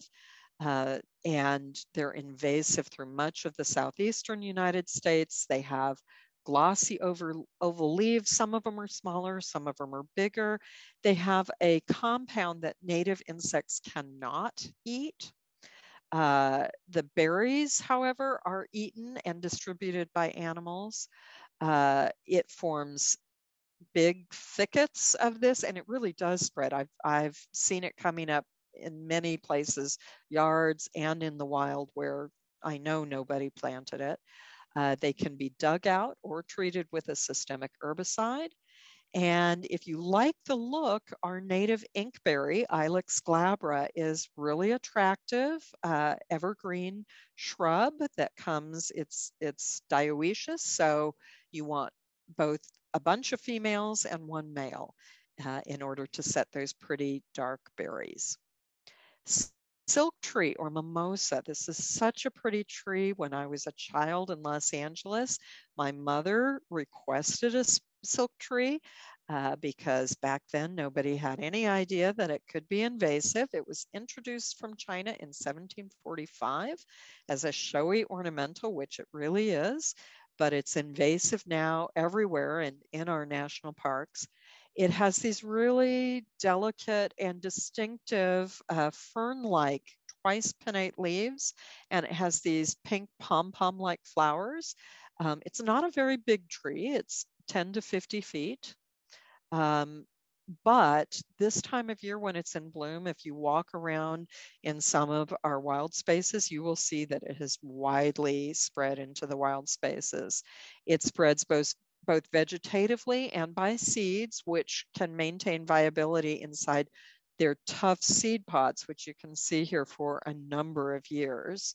Those seeds can float away, and that's why they're often along streams. The new sprouts are easy to pull, they're easy to recognize, and you can pull them out pretty easily. But full-blown trees are probably going to require a cut and herbicide to kill the resprouts. But we've got a beautiful replacement eastern redbud. The Cercis canadensis is a really beautiful native small tree that you could put in instead. Calorie pear, Pyrus caloriana, was introduced from China in the early 1900s, and then in the 1950s, the Bradford cultivar was developed as an ornamental and widely promoted and planted very widely. And if you want to read a fascinating story, the Washington Post back in 2019 told the story of developing the Bradford pear and how it went so wrong. It is widely spread now through the eastern US. If you drive up and down I-95 in spring, all those white trees in bloom are calorie pears. It forms dense thickets with natives that natives cannot compete with. It spreads by seed and vegetatively. The animals spread it all over the place. It has this odd problem. You can see this broken tree here. It's known for having very narrow angles to its branches that break really easily and are a real pain to deal with. The seedlings and young plants can be pulled or cut, but mature trees must be cut down and the stumps treated with a systemic herbicide. But you can replace it with one of our most beautiful small trees that has beautiful white blooms. This is the fringe tree, Chionanthus virginicus. This is my front yard, and every year as this blooms, it just makes me so happy.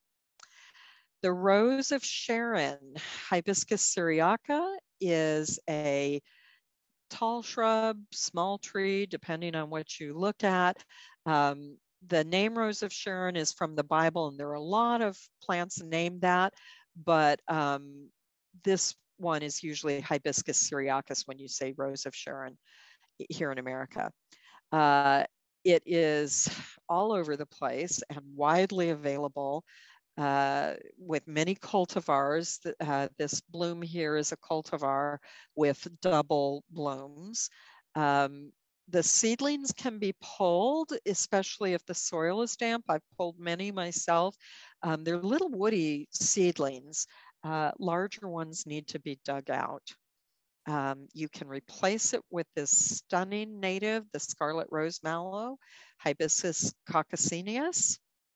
And now at the very end, we've got some that are possibly going to be hard for you to take because a lot of people really love these, even though they're invasive. Breaking up is hard to do. Lily turf, monkey grass, the various kinds of liriope. This is so widely used. They were introduced as ornamentals, and there's a couple of different kinds. There's a variegated muscari, but there's also the liriope spicata, which spreads by rhizomes. It has a very narrow, strappy leaf as opposed to the clumping muscari, and you can kind of see the difference there between the two. They infest the woods adjacent to neighborhoods and abandoned home sites. The seeds are spread by birds and mammals. The spicata runners can travel under cement, and the rhizomes can be spread when soil is moved. If you try to dig them up, you've got to be pretty careful. You can limit the spread of muscari by cutting off the berries before they mature. The berries are here. And if you just whack those off in the late fall, those clumps will get fatter, but they're not going to travel very far like the spicata can. They're both considered invasive, but honestly, the spicata is worse.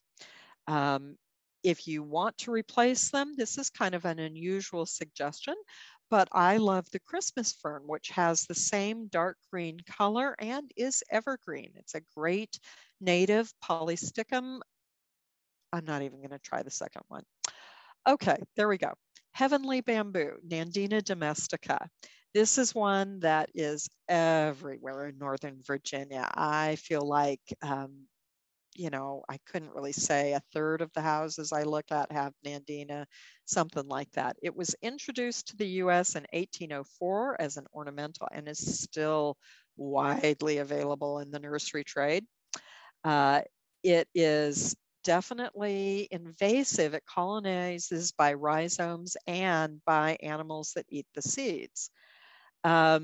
Unfortunately, those berries can be toxic to wildlife and domestic animals if they're eaten in quantity. The birds that eat just a little bit and then poop them out are usually fine, but some birds that like to gorge on berries, such as cedar waxwings, have been found to be killed by these. So you can limit the negative impact by cutting the berries off each year. There are a couple of cultivars that are supposed to be sterile and safe options. Again, we don't know how long that'll last. They can be dug out. You can remove all the roots or you can use chemicals. If you'd like to replace it, I love strawberry bush Euonymus americanus, our native Euonymus. It has these super cool fruit that I chose this picture because of the wonderful fruit. But just a little bit later in the season, it actually, these leaves turn colors that are very similar to the autumnal colors of the Nandina. So it's a great choice. Butterfly bush, I'm sorry. I know a few people are probably having your hearts broken right now. It was introduced from China as an ornamental shrub in the early 1900s. It is on both Alexandria and Arlington's invasive lists. The nectar absolutely does support the butterflies, but the nectar attracts the butterflies, but none of our local butterfly babies can live on this plant, the caterpillars.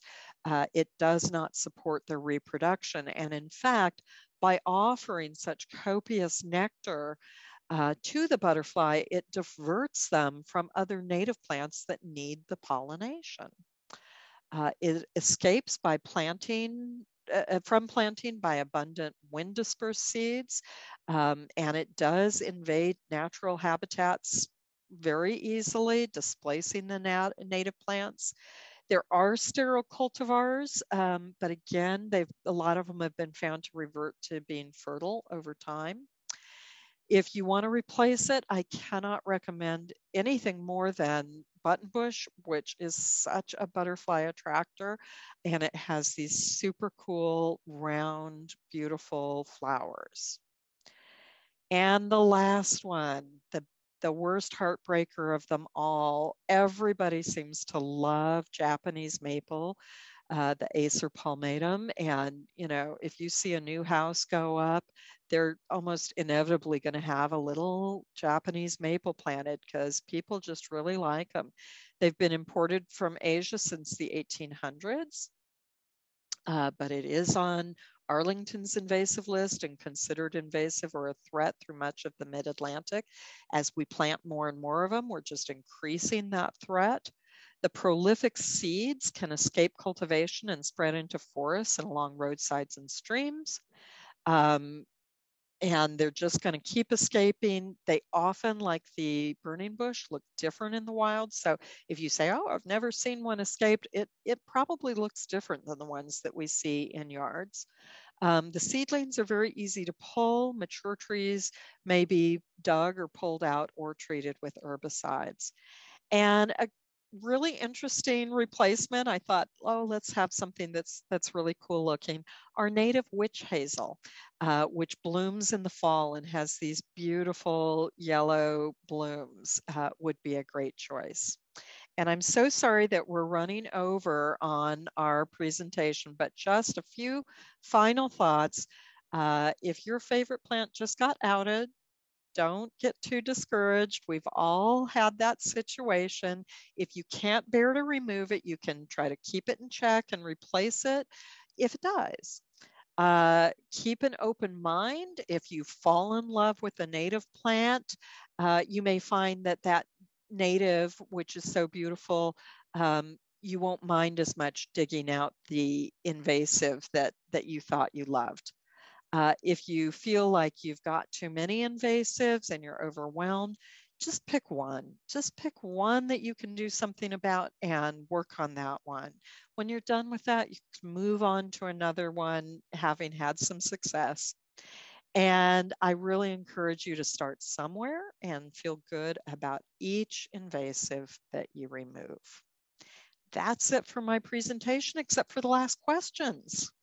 Thank you so much, Alyssa. That was fantastic. We have so many positive comments and the feedback. I know we're over time, but there was really just one question outstanding, and that was about whether you knew of any invasive removal efforts that are happening with the calorie pair.